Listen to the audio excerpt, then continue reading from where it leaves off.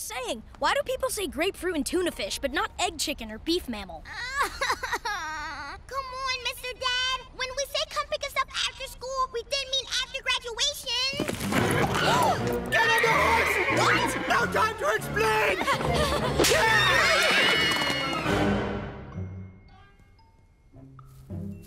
Let me guess. You saw it, had to have it, and tried to let the kids take the fall for it. What is he called? Wunderklop.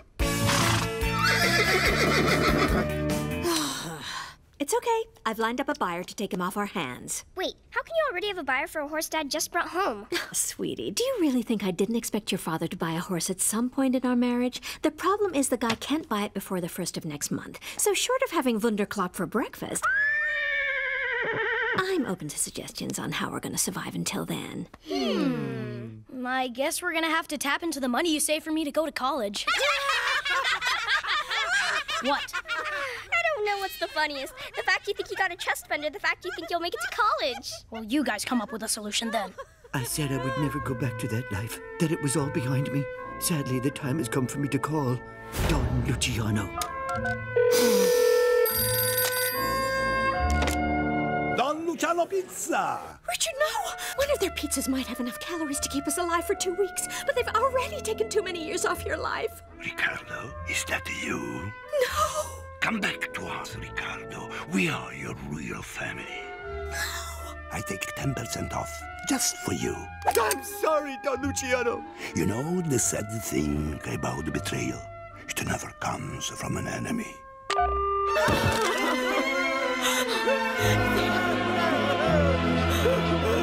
Oh, I know. We invite people who need hugs and kisses to come to our house, and we give it to them for money.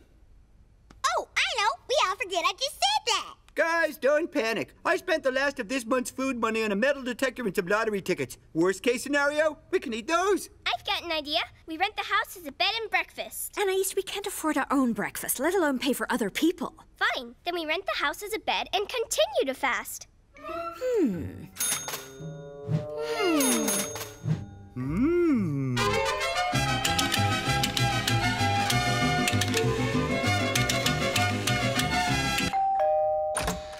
Hello. Oh, please, come in. I'm Ethel, and this is Bernie. Sorry, Bernie and I are making a travel map of our holiday. It's been our lifelong dream, see? I think you're the first tourists in Elmore since those two guys back in '83. The town was so happy they put up a statue of them in the park with their motto underneath. Tell us the quickest way out of this dump. Still, beats our town. It's so small we don't need phones. We just speak louder. I must say, the house looks a bit different than the photo on the ad. Oh, they're just close-ups, that's all. That one was taken right here in the living room. Look. Right. Yeah, it also said you had cable. Does it have subtitles? Because our hearing is... Yes, let me talk you through how it works. In here, you receive cable TV from right across the street until around 7 p.m. when they shut the blinds. And how do we work the AC? We get terrible migraines in the heat, so... Oh, you can operate it like so.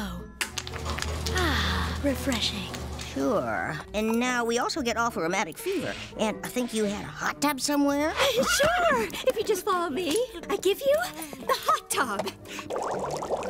Okay, I guess it's time for us to go. Wait, is the house soundproofed? We suffer from a rare ailment which... Payment? Yes, we'll take cash. Bye. Rare ailment, which means... Bye. We freeze and faint. Bye. If anything loud or surprising happens.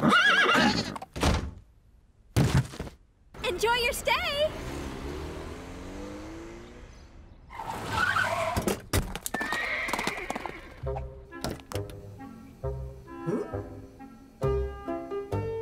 I'm heading to the store. Do we need anything? We need the inside of an orange, the inside of a stick of butter, the inside of a carton of milk, and the inside of a microwave oven.